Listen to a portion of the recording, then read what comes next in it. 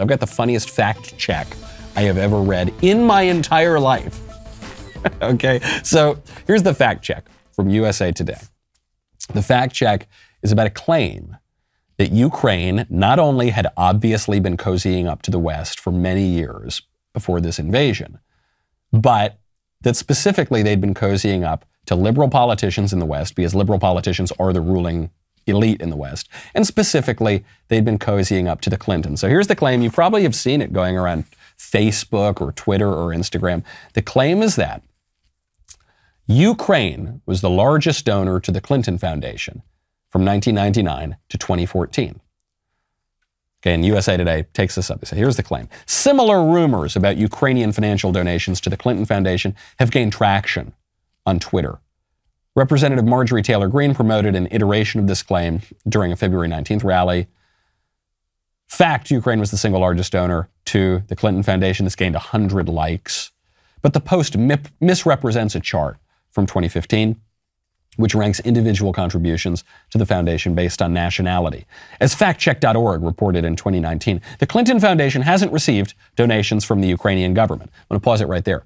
The Post never said that the Clinton Foundation got money from the Ukrainian government. By the way, Democrat elite political operatives have gotten money from the Ukrainian government. When you think of Hunter Biden, for instance, has a no-show job with a state energy company, Burisma, in Ukraine. That is the Ukrainian government giving money to Democrats. But okay, let's put that aside. The Post never says the Ukrainian government was the largest donor to it said Ukraine. Ukraine, the people of Ukraine, Ukraine through its various channels was the largest donor to the Clinton Foundation.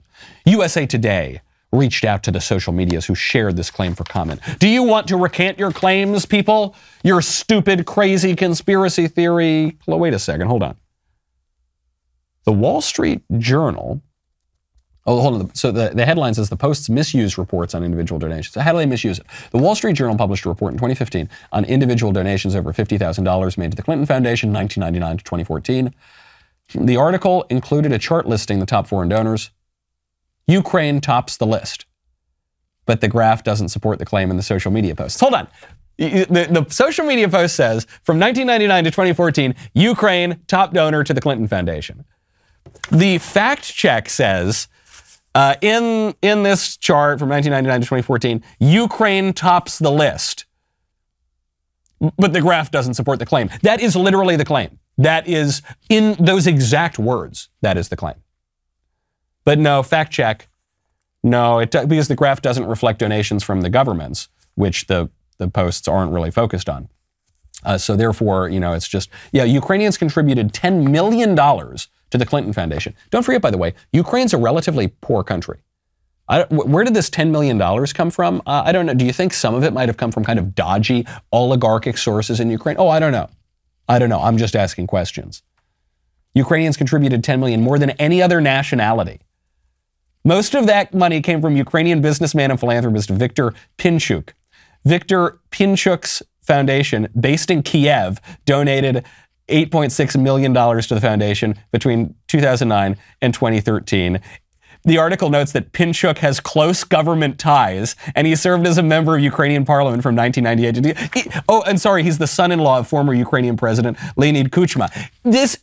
Your fact check is proving the posts to be 100% completely correct. Therefore, these liberal fact checkers, quote unquote, rate it 17 million Pinocchios, total lies, fake news. Fake news, censor anyone who reports on the truth between the Democrats' crooked relationship between Ukrainian oligarchs and crooked politicians here in the United States.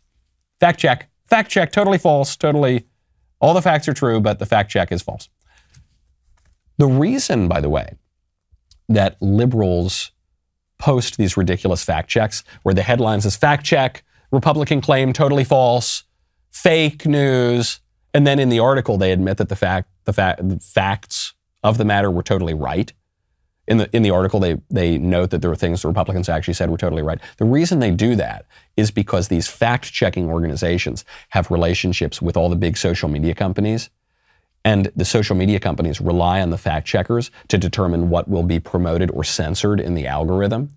So even if the fact checkers, quote unquote, have even the modicum of integrity to admit that the claims are true in the article, as long as the final verdict is that this is fake news, it will be censored, as this sort of information has been now for years. Right now, go to rockauto.com, enter the word Knowles in their How Did You Hear About Us box so they know that I sent you. And then send me a thank you note, because when you go to rockauto.com, you are going to save so much. You could save 20%, 30%, 50% on your auto parts. For the exact same auto parts, you don't need to drive to the brick and mortar store. You don't need to answer 1,000 questions. You don't need to wait for the guy to go in the back only to not have your part so that you got to go back and you got to go online. Just pull out your phone right now. Save all that money.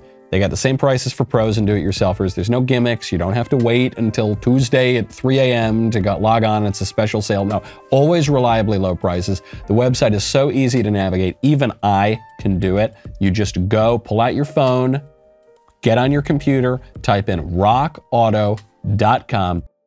You can see all the parts available for your car or truck. Go get them now and then write Knowles, Knowles, in their How Did You Hear About Us box so they know that we sent you. Did you like that clip? I'm so glad. You know, we're entering into a penitential season right now, and one thing that I would recommend giving up for Lent would be all the other podcasts other than mine.